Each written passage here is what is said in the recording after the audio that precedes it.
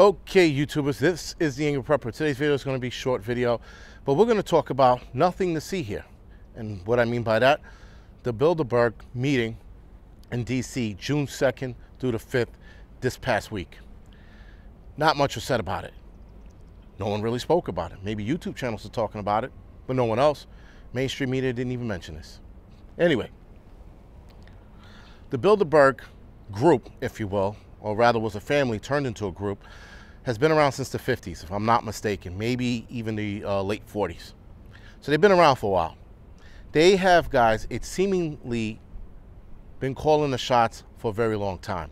They're sort of right up there with the World Economic Forum, except for they're like the I guess, American version, if you will. And they've been calling the shots with all the rich families here in the United States. With that, guys, this meeting had a couple of pointers on it that were interesting, because a lot of the pointers that, or rather the focus the focus topics that they had going on were pretty interesting. And let me read them to you now. Geopolitical realignment, NATO challenges, China, Indo-Pacific realignment, Sino-US tech competitions, Russia, continuity of government and the economy, that's going to be an important one. The disruption of global financial systems, that's another important one.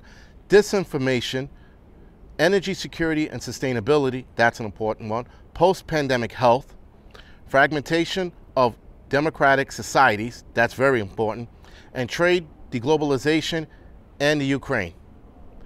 So, guys, again, they want to talk about China, Russia, and Ukraine. Now, leave Ukraine out of this. They're like a non-threat.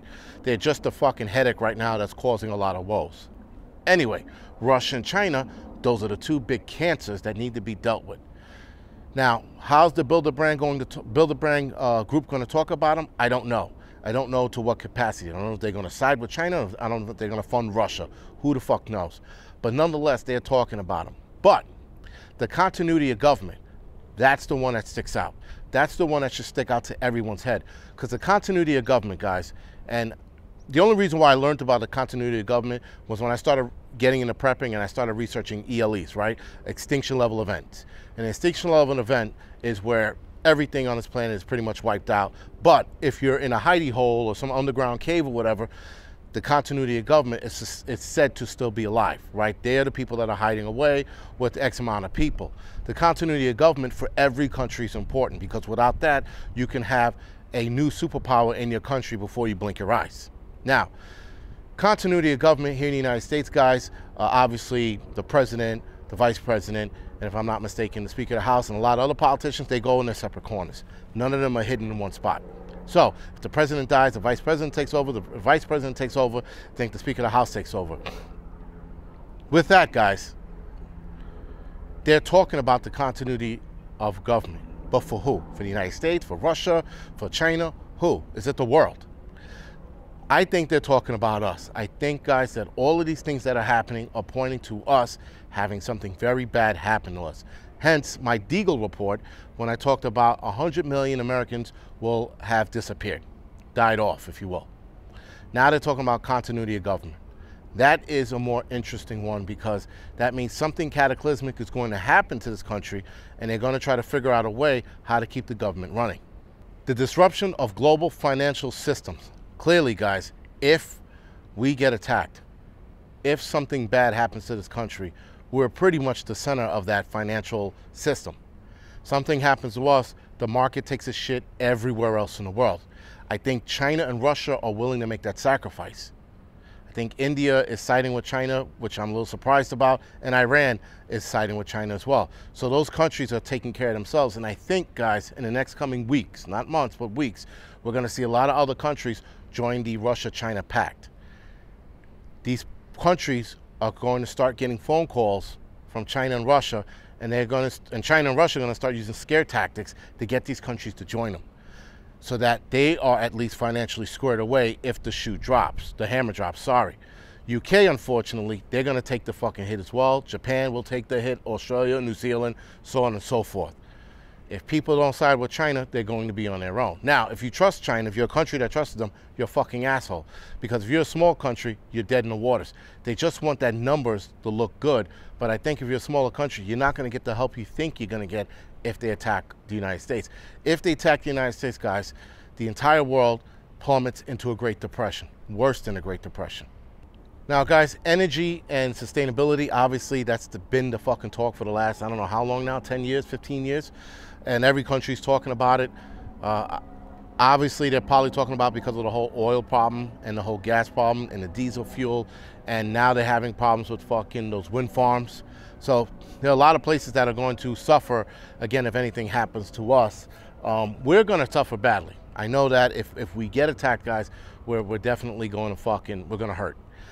Do I think that this attack is going to be some all scaled out nuclear annihilation? No. Will we get hit with a few of them? Yes. Will a lot of Americans die? Yep. They'll die in the fallout and they'll die in the aftermath. Will we be able to pick ourselves up from that? Yes. But it will take a long while before we even see anything that resembles what we used to be. Now, fragmentation of democratic society was very interesting. I don't know if they're talking about the country's democracy as a whole or the actual Democratic Party. But nonetheless, the fact that they're talking about fragmentation of democratic society means that this here, guys, again, we're absolutely falling apart. We have social Democrats now. We have Democrats who act like socialists. We have actual socialist Democrats who act like socialists. We got Republicans that are fucking burying their head in the sand and not doing anything about it. We have no other political parties fighting for the working man and the working people or free Americans. We got more of the left trying to destroy our freedoms. And interestingly enough, the Bilderberg group brings this up. Well, they bring it up in the form of a point. Now, I don't know if they were really talking about the way we are, but they brought it up in the form of a point. Anyway, guys, this is just a video letting you guys know that this meeting went down. A lot of interesting shit was said. I'm speculating on the things that was said because I'm not there. I'm not rich. I'm not white. I'm not rich and white. That has nothing to do with it because there were a lot of fucking black folks there who were elite. But nonetheless, if you're not rich, if you're not part of, forget about being rich. If you're not part of the elite, you're not part of this meeting, period. You can see the guest list online. I'll put it in the description section below. You can see the guest list of who was invited to the party and who wasn't. It seemed like all world leaders were invited to this party, except us, whatever. But anyway, guys, nonetheless, all of these things happening, guys, are not a fucking coincidence anymore. It really can't be. You can't have the World Economic Forum one week and then the next week the Bilderberg group meets. And they're both talking about the same points of government, continuity of government, the Ukraine, the Russia. They're pretty much talking about the same shit, guys. People need to get their head out of their asses because this shit is getting real fast. Now, hopefully nothing happens this year. Hopefully they can push it off another couple of years. But if the rumors of China attacking in November is right, who knows? My thing, since I made the video, them attacking in November is not likely. And it's not likely because the Chinese are now having a lot of problems with their Navy, meaning the technology and shit that they have on them. So that could be bumped, right? But I could be wrong, but hopefully I'm right about the technological issues they're having with their ships that's going to bump that invasion off. Anyway, guys, this is the Angry Prepper. Thank you for watching.